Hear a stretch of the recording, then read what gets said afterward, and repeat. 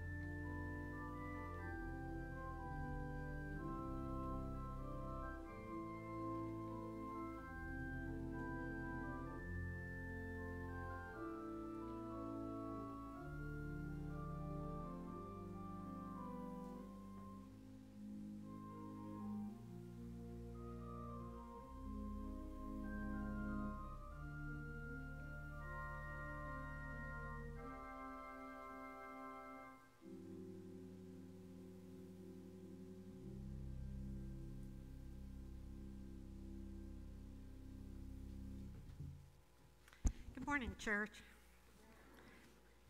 Listen to the good news.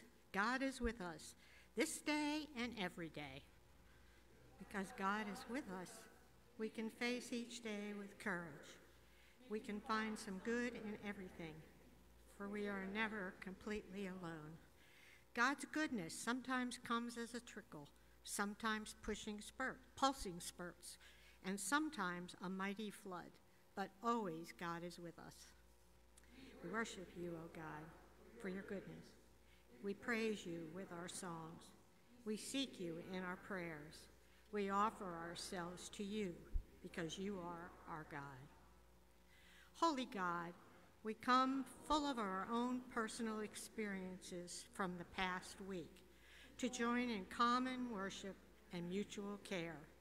Help us to bear one another's burdens, pray for one another's concerns, and see with a new and clear perspective through the lens of Scripture and tradition. Give us faith in your compassion, hope in your future, and love for all your children. Amen.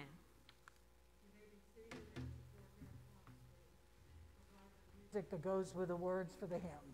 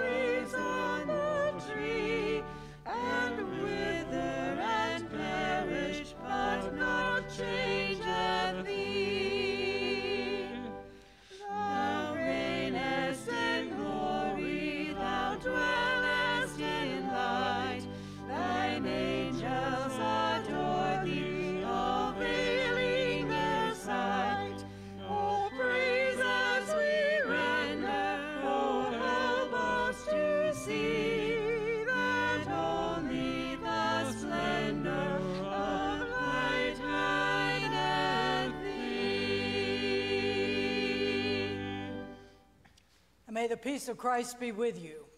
And also with you. Stand up, greet one another, wave to one another, yell across the room, whatever's required to greet one another with the peace of Christ this morning.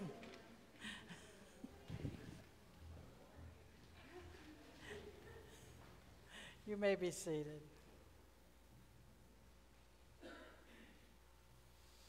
In the joy of being gathered together in the peace of Christ, let us come together and pray our prayer of confession. Merciful God, whose care never ceases, we come to you as we are. We are tired from trying to do more than we can manage. We are anxious about problems that go unresolved. We are worried about events beyond our control. We do not easily let go. For mistakes we cannot redeem, for tasks left undone, for uncertain goals. We need your forgiveness and ask for your understanding. For recovery of strength and passion, we pray for your Spirit. For fullness of life, generous spirit, hearts, and contented souls, we pray to be followers of Jesus.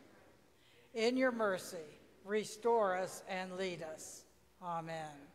And now let us take a moment of silent prayer to speak to God about our own sins and shortcomings.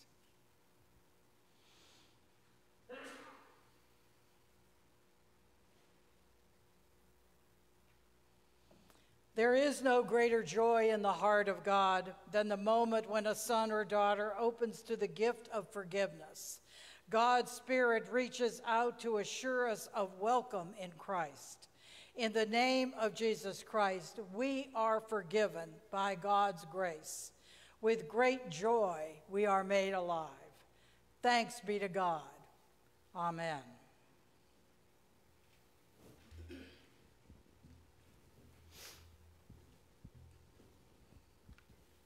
Good morning, church. Good morning. Our psalm reading this morning comes from Psalm 15. Listen to the word of the Lord. Lord, who can live in your sacred tent? Who can stay on your holy mountain? Anyone who lives without blame and does what is right, they speak the truth from their heart. They don't tell lies about other people. They don't do wrong to their neighbors. They don't say anything bad about them. They hate evil people, but they honor those who have respect for the Lord. They keep their promises even when it hurts. They do not change their minds. They lend their money to poor people without charging interest. They don't accept money to harm those who aren't guilty.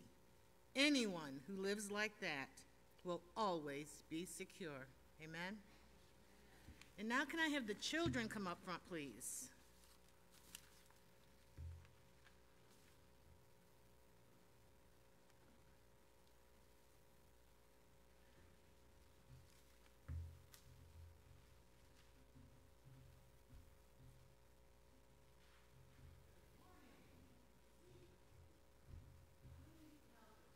Okay? So I need one of you to hold the mic for me. Okay? So that way I can hear you. Okay? How is everybody this morning? Good. Good? Good morning, church. So I have some thoughts here I want to share. I want to talk about some things that are imaginary, but I want to know how you would feel about them, okay? Everybody ready? Okay. So let's say you went to a friend's house and it was so beautiful out that morning, and you went and you played and you had a really wonderful time. Then it was time to go home and you had to walk, and guess what? Lightning and thunder and hail was coming down, and your friend said to you, well, I'm glad you were here. I hope you have a nice trip home. How would that make you feel? Because you had to walk. Sad. Sad? Why? Because we had to walk home and there was rain. Oh, okay. What could they have done differently? Anybody? What do you think your friends could have done differently? They could have let us stay. They could let you stay. All right. All right, next one. You're in school and you're out on the playground and you're running around with all your friends and you're having a great time, and then Isaac pushes you over. And you scrape up your knee, and you run to the teacher going, Isaac hurt me, and then blood's running down your leg, and your teacher says, it's going to be okay, and then they walk away. How does that make you feel? Sad. Sad again. Why are you sad this time? Because I pushed you. You pushed me? Okay. And then the teacher just walked away. And the teacher walked away. Okay. Could they have done something to help me maybe? Because I'm bleeding. Yes. What could they have done? Sent you to the nurse. Sent me to the nurse. Okay, you know the reason I bring these up, because as Christians, we're always told that we will show people that we are Christians by our love. Now, was there being love shown in any of those scenarios? No. So what we need to do as Christians is we need to live a life of love. We need to show everybody every day how much we actually love them, and not just let people walk away. So it's okay to say, you know, I hope you have a really good day, even though you're probably hungry. But wouldn't it be nicer to just give you some food so that you might be able to have a better day, right? So that's what I want you to think about this week. This week, I want you to go out there, and I want you to see somebody who might be in need, and I want you to show them you are a Christian by your love and help them. Does that make sense? Thank you, Lord. So we're going to say a quick prayer. Lord, thank you for these beautiful children here who we know, Lord, want to follow in your footsteps and in your ways, and we know that they want to be a light in this world that is full of darkness. So we thank you each and every day for them, and we pray that they will always show that they are Christians by their love. Amen? Amen. Thank you. You may get back to your seats.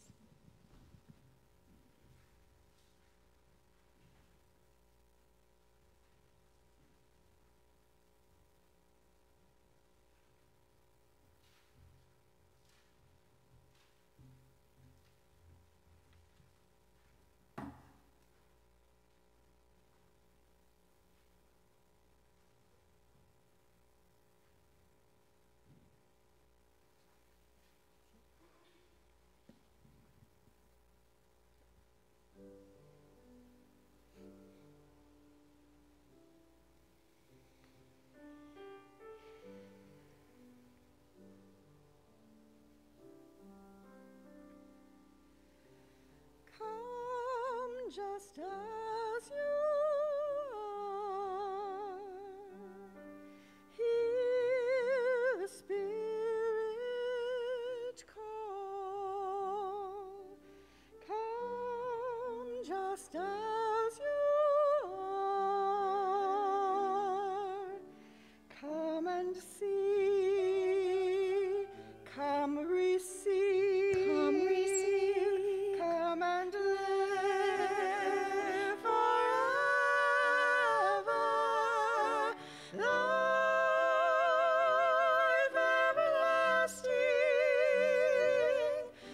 Strength for today. Taste the living water and never thirst again.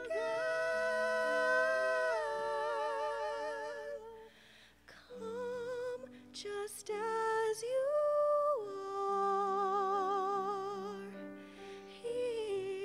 the Spirit call. Come just as you are. Come and see. Come and see. Come receive. Come and live forever.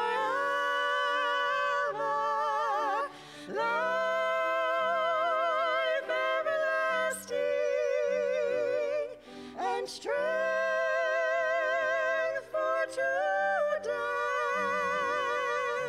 Taste the living water and never thirst again.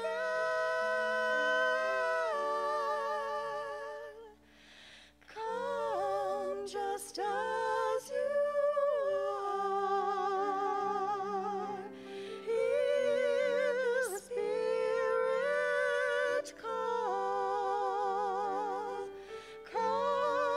just as you are. Come receive Christ the King. Come and live forevermore.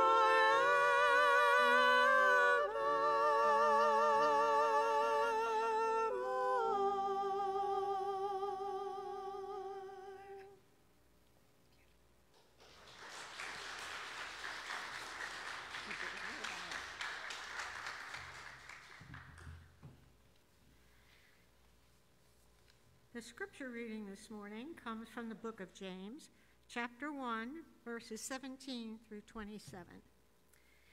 Every good and perfect gift is from God. The kind of gift comes down from the Father who created the heavenly lights. These lights create shadows that move, but the Father does not change like these shadows. God chose to give us new birth through the message of truth. He wanted us to be the first harvest of his new creation. My dear brothers and sisters, pay attention to what I say. Everyone should be quick to listen, but they should be slow to speak.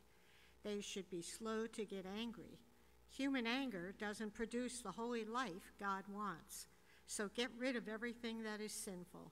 Get rid of the evil that is all around us.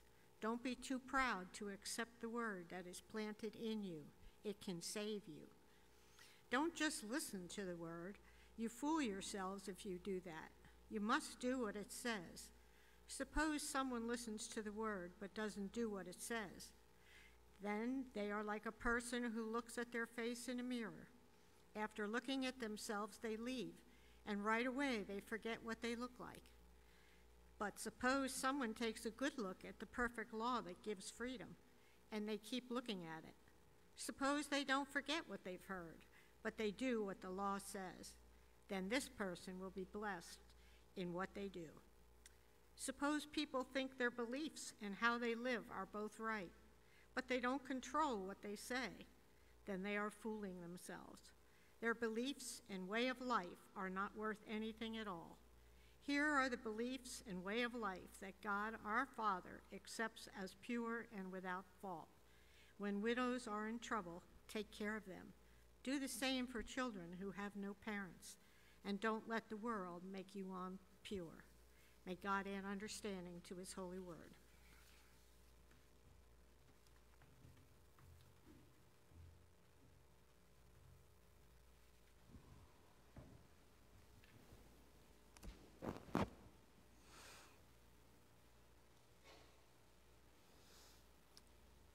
One of the comedians on late night television made slow reading a news story one of his regular comedy skits.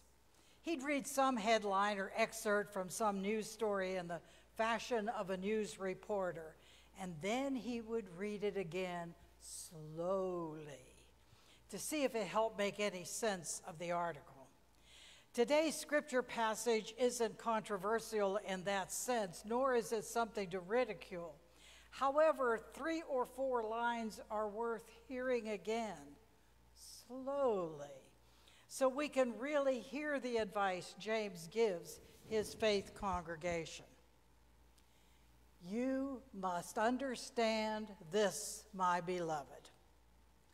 Let everyone be quick to listen, slow to speak, slow to anger. For your anger does not produce God's righteousness. And then the familiar one, be doers of the word, and not hearers who deceive themselves. And then at the very end, if any think themselves religious, and do not bridle their tongues, but deceive their hearts, their religion is worthless. Alrighty then. James kind of spelled it out in pretty clear English for us, Greek for his hearers. We hear those words, and we know that walking the talk is more involved than Twitter responses. Rants on Facebook, and I can do them, or memes on Facebook for that matter, which I can forward with great alacrity if I want to. James is telling his congregation that there is good news to share in the world, and that they need to do it by their actions. Do more, talk less. Dispel the anger by doing something positive to change a situation. This passage has been misinterpreted over the centuries as suggesting that we earn our salvation through the works that we do. There was a time when doing and believing got so messed up, it took an Augustinian monk hammering some statements on a door of one of the leading churches in Germany to get people's attention. That man was Martin Luther. And that action initiated the Protestant Reformation. And Martin Luther knew that salvation was God's gift of grace and was not dependent on our good deeds. So we're not doing these good deeds in order to get God's salvation. But the writer of the letter of James is telling his congregation that in response to your receiving and knowing about God's redemptive power made known in Jesus, that you need to act like it has some effect on your lives. Show what you know. In 1879, the hymn that we're going to hear at the end of the service was composed and released. The title, "O Master, Let Me Walk With Thee." Many here, I certainly did, grew up with this as one of the staples of congregational singing. Its tunes and its words suggest at first a glance at a meditative walk with Jesus along life's ways. It would often be used at the end of the service, where it was hoped someone would, in the vernacular of my youth, dedicate their lives to Jesus. And all of that was perfectly well and good. But it belies the story of the minister who wrote the hymn and the congregation which he served. That song and his story really do give some shape to the words from James to be doers of the word and not hearers only. Sometimes it's the little things that we do that count, but sometimes you can actually do a whole lot more, and we are called to do what we can do. Solomon Washington Gladden. He was born in Pottsgrove, Pennsylvania, a small town just northeast of Philadelphia. He grew up then in a family farm in northern New York. Although he graduated from Williams College, he never received formal seminary training. He began his career editing magazines, and sometimes, being what it is, he served as minister to some churches within the congregational churches in this country, our ancestors in the United Church of Christ, first in New York and then in Massachusetts. And then in 1882, he was called as the senior pastor of the First Congregational Church of Columbus, Ohio, which was then located on the north side of Capitol Square. And he served there for 35 years. Now think about that time period. Ohio was a northern state bordering with Kentucky just across the river. The Civil War had only ended 17 years before. The differences that had happened because of the Civil War and what led up to it did not go away over that course of time. In fact, they still haven't. By the 1880s, America was in the Industrial Revolution. Things that we take for granted were being invented, and industrial centers were being created, and the health and safety dynamics of business were very real. Things like child labor and women working long hours and everybody working, well, we have an 8-hour day. It was closer to a 10-hour day in that time. The Gilded Age was in full force. How do you proclaim the gospel of Jesus Christ from the courthouse square in such a time?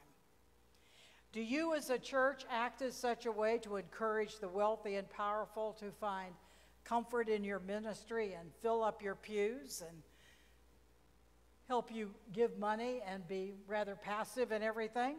Or do you pay attention to the working conditions of the urban poor and the rural poor? And yes, in Columbus, Ohio, that's a valid question, just as it was in New York City or Chicago. What does, O Master, let me walk with thee in lowly paths of service free mean to such a day and time? Well, Washington Gladden just wasn't content to preach the gospel to people who would listen on Sunday mornings and go about their everyday lives the way they wanted, primarily making money at the expense of others.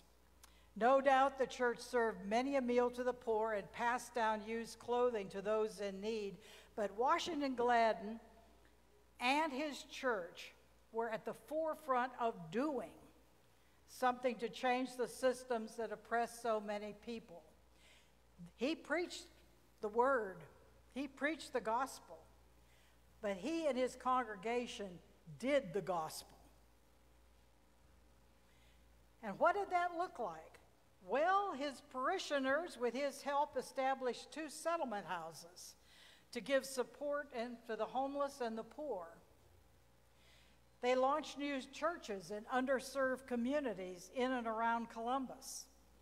At a time of religious bigotry, and it was very popular, the Know Nothing Party at that time, he condemned the anti-Catholic rhetoric.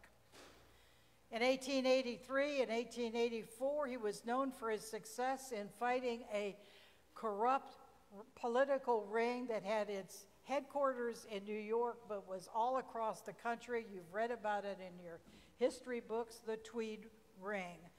Politics run amok. He arbitrated for telegraphers' strike and the Hocking Valley coal strike. He ministered to students at Ohio State University. John D. Rockefeller wanted to give his church $100,000. That's in 1880, that's real money. And he argued against receiving it because it was tainted because of the practices within the Rockefeller Corporation at that time, even though it would go to the Foreign Mission Program. He made alliances and friends with national leaders such as Theodore Roosevelt, Jane Addams, and Woodrow Wilson, and William Jennings Bryan. This is going on not in New York City, not in Chicago, but in Columbus, Ohio, not the biggest city in the whole states, probably not the biggest church within the congregational churches, but they were actively doing the gospel in their day and time. And how did that affect them? Well, their congregation grew and grew and grew. It seems like walking the talk is an effective means of church growth. Even in 2021, we know that people are looking at the church and wondering about our commitment to the ways of Jesus when they don't see us in action. The website of his church in Columbus includes these words, and recognize that they were written in the late 1800s and reflect the language of the time. I am fain to believe that the time is drawing near when the Christian church will be able to discern and declare this simple truth, that religion is nothing but friendship. Friendship with God and with all people. Religion is friendship. Friendship first with the great companion of whom Jesus told us is always nearer to us than we are to ourselves, and whose inspiration and help is the greatest fact of human experience. To be in harmony with God's purposes, to be open to his suggestions, to be in conscious fellowship with him, this is the religion on its Godward side. Then turning manward, friendship sums it all up. To be friends with everybody, to fill every human relationship with a spirit of friendship. Is there anything more than this that the wisest and the best of men and women can hope to do? Looking back at the words from the letter written by James, you must understand this, my beloved. Let everyone be quick to listen, slow to speak, slow to anger, for your anger does not produce God's righteousness.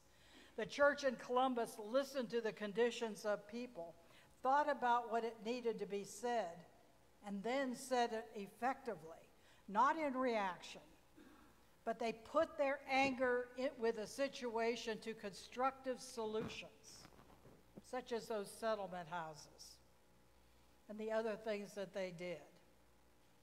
They turned their anger into action. Be ye doers of the word and not hearers who deceive themselves. That church was actively involved in making the conditions of life in their community and in their region better. If any think of themselves religious and do not bridle their tongues but deceive their hearts, their religion is worthless. Washington Gladden encouraged his parishioners to look upon one another in their community, in their region, in their state. We would go further because we are more connected than Columbus, Ohio was in those days and time, in the spirit of friendship. And although the term beloved community would emerge from another leader 75 years later, and then again with John Lewis lately as he would speak of the beloved community of Martin Luther King, that's the way of life he envisioned. Living in relationship with God, the up and down part of the cross, and living in relationship with each other, the horizontal part of the cross. Following the teachings of Jesus, living as friends, one to another, is the pattern life that's possible, but we have to be willing. O Master, let me walk with thee in lowly paths of service free. Tell me thy secret, help me bear the strain of toil, the fret of care. Amen.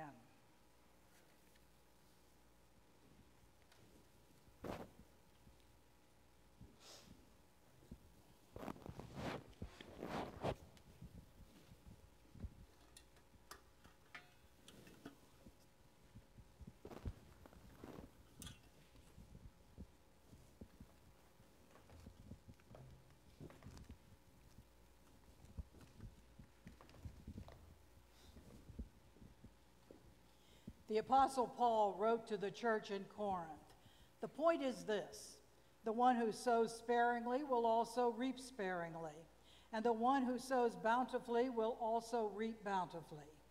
Each of you must give as you have made up your mind, not reluctantly or under compulsion, for God loves a cheerful giver. Let us cheerfully give our offering for the work of God's church."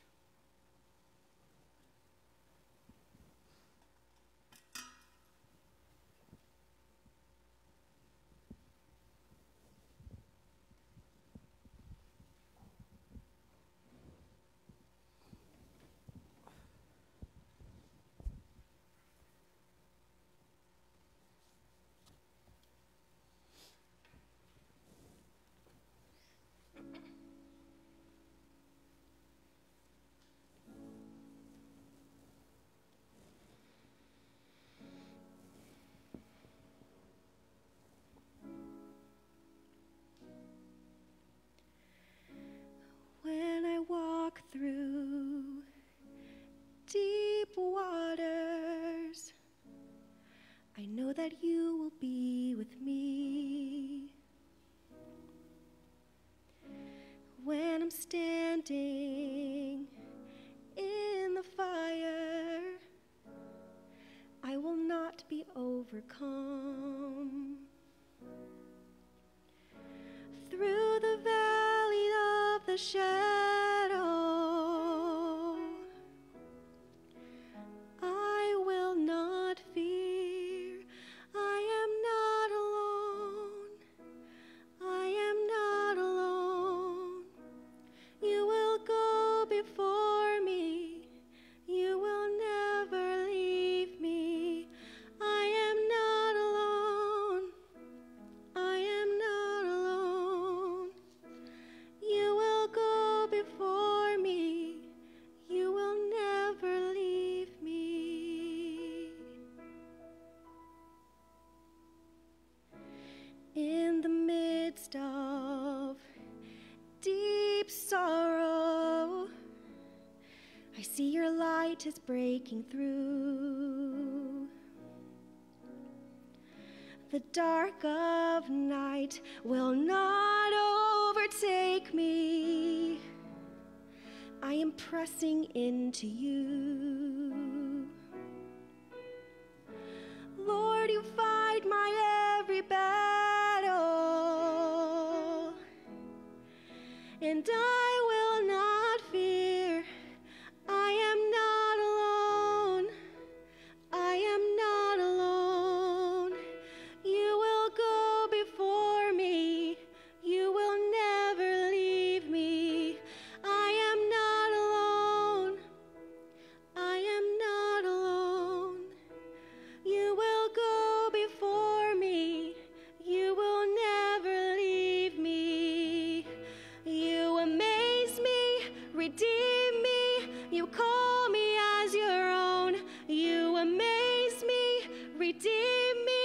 You call me as your own. Oh, you amaze me. You redeem me. You call me as your own. You amaze me, redeem me.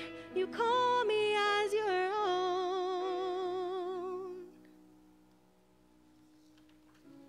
You're my strength. You're my defender. You're my refuge in the storm. Through these trials, you've always been faithful. You bring healing to my soul. I am not alone. I am not alone.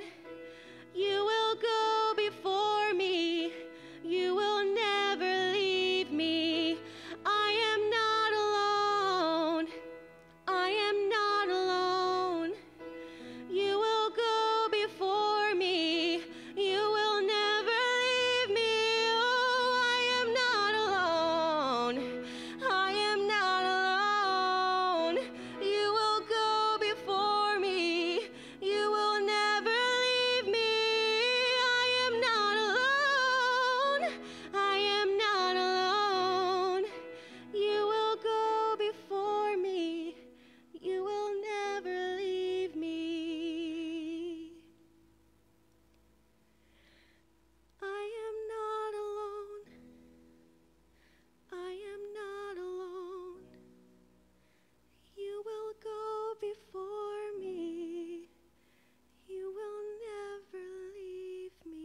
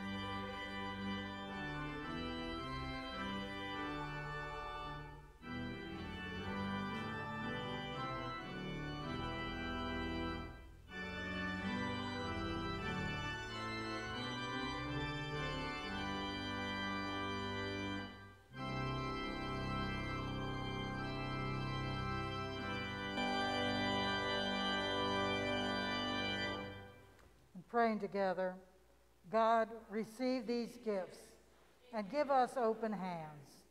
Fill our lives and give us open hearts. Touch us with your word and give us open minds. Bless this church and give them open doors. Amen.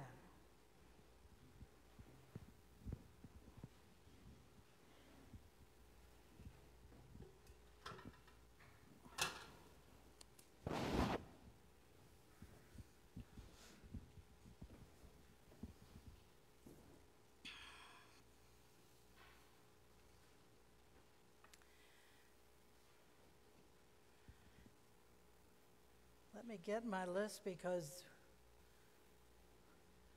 we as a congregation are holding a lot of concerns in our hearts today and some joys. So we'll start with some of the joys and birthdays. Mary Lou Dent, Emily Hill, Lori James, Anita Link, Paisley Murphy, Greg Shipley, Christopher Bays, Stephanie Biddle, Ron Blaine, Samantha Estes, Bob Gailey, Bailey Noble, Theodore Whedon.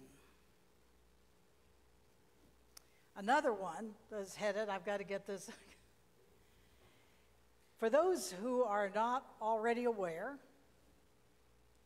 Christine, so we get to embarrass her since she's right here. Christine Fontaine begins graduate school tomorrow to obtain her Master, I guess, of Science, that I'm not sure, degree, Clinical Mental Health Counselor. Congratulations. Have a great school year.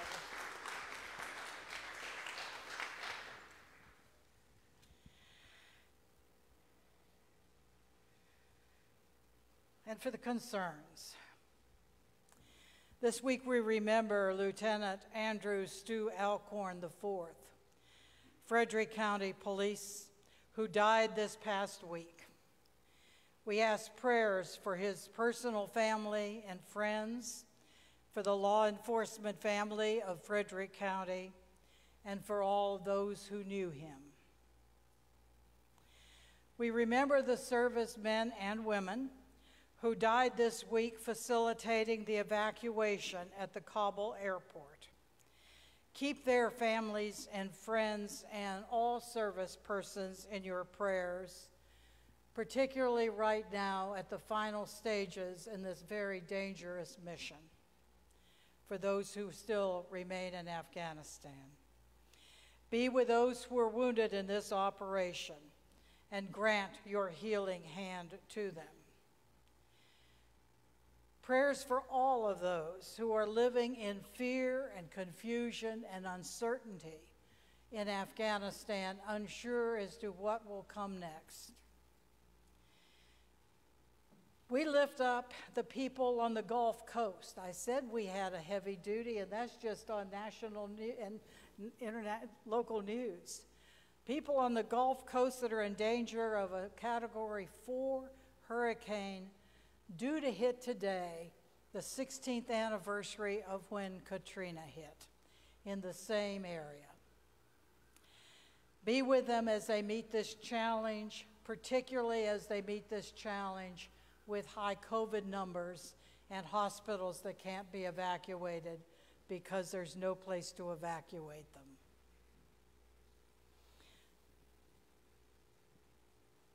We have some that are individuals. Diane Esworthy sent this message earlier in the week about her cousin. I found out my cousin, Clint Hutchison, is in the hospital with COVID pneumonia and having a very hard time breathing. He's currently at Polk ER, waiting for a room to open up in Rome, Georgia, so they can transfer him. Kathleen knows a lot of people who are in need of prayer. Her brother-in-law, for one, has some health issues. Her cousin Autumn is struggling with some other health concerns. So please keep Autumn and her family in your prayers. Her friend Mark has been in the hospital and has some needed prayers. Prayers for her cousin Ruth. And her friend Mary Beth texted her that her brother Tony needs prayer. He's been diagnosed with a very aggressive prostate cancer. It's in his lungs, bladder, and bones. The prognosis is not good. Prayers with Jean Frock, who's going to be seeing a doctor about some possible surgery. Prayers for Jean's granddaughter, Caitlin, which is on the lighter note, along with Christine. While Christine goes for her first day of class, Caitlin has just begun, her college career at Goucher, so prayers for her on this new journey. Prayers in remembrance of Dottie Huffer Plummer, who passed away peacefully in the night this past week. Please keep her sister Josie in your prayers, and the rest of her family and all those who knew her. Sue asked prayers for a friend and her whole family who are quarantined because of COVID. Catherine Yinling needs your prayer. She's the daughter of Jessica Yinling, a former member of our church, and she's currently receiving treatment for an eating disorder and so she needs her prayers on this journey. Because I've added them, we're going to go in this order. Found out this morning that Gary Bell needs your prayers. He took a fall. And if I don't get all of it, I'm going to ask Gail because she was telling me beforehand. He's in the hospital with this fall. Apparently a rib and a lung are impacted in it. So prayers for Gary, prayers for Connie, and prayers for their medical team. What was that?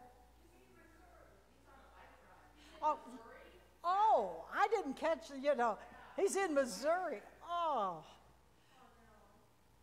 But it's a bike accident. Today is a day of goodbyes. And that's both a joy and a concern. It's a concern because we don't want to say goodbye to David and Ann Grieger. They moved this week to their new home. David wrote, "Sadly, this Sunday will be our last one at church. Movers come Tuesday to pack, and we'll be on our way to a new life in Annapolis. We have already enjoyed our past 8 years at church, having been blessed by the fellowship, music, friendships, and learning. Our blessings go with you on this trip. You will be missed. You will be a blessing elsewhere." That's my list. Do we have some more?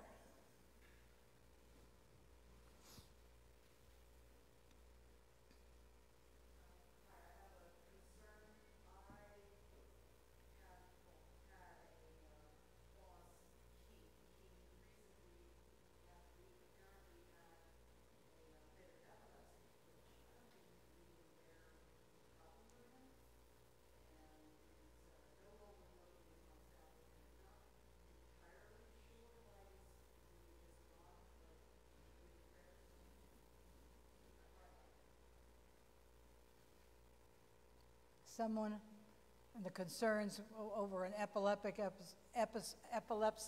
episode, and what's in the future, but prayers for him, his family, his friends, his co-workers that are concerned, and anybody else. I saw Bob. You're going to have...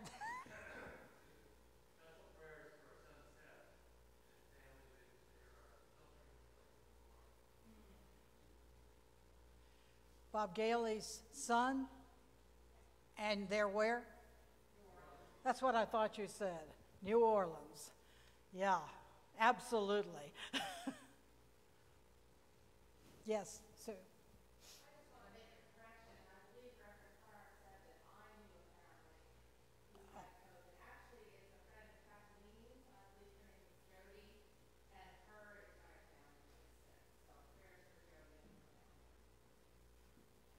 Absolutely. Yeah, we send these messages back and forth, and sometimes, yeah, exactly.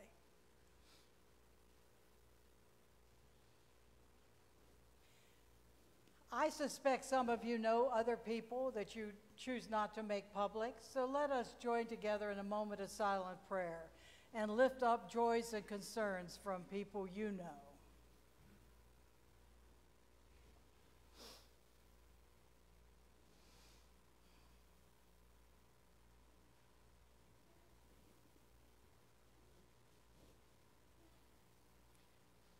Merciful God, our burdens feel so heavy this morning.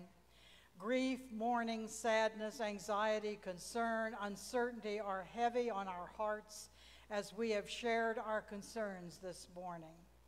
Jesus told his disciples that that Jesus would take their burdens and sadness off their hearts and minds and shoulders, if only we ask. This morning we claim that promise and give the burdens on our hearts to you. God of consolation, we pray your holy comfort will descend on those whose lives have been so altered by death and destruction. God of healing, we pray for all the healthcare workers in our area and our country and around the world who are caring for those stricken by COVID. We pray for the families affected by this virus. We give you our anxiety as the Delta variant cases increase in this area. Oh God, in the midst of sorrow there is joy, and so we send our friends Ann and David Grieger off to Annapolis with our love and blessing as they begin this new phase of their lives. We are grateful for the time they were with us, and we know that they will be a blessing to others in their new home. We give you thanks for the fun that we have had this summer, for the times we have seen people whom we haven't seen for such a long time, for barbecues and picnics, trips to the beach and the mountains, opportunities to eat meals together. Thank you. Thank you for the beauty all around us. With hearts full, knowing the things that have concerned us have been put into your great love, we join together to pray as Jesus taught us, saying, Our Father, who art in heaven, hallowed be thy name. Thy kingdom come, thy will be done, on earth as it is in heaven. Give us this day our daily bread, and forgive us our debts as we forgive our debtors. And lead us not into temptation, but deliver us from evil. For thine is the kingdom, and the power, and the glory forever. Amen.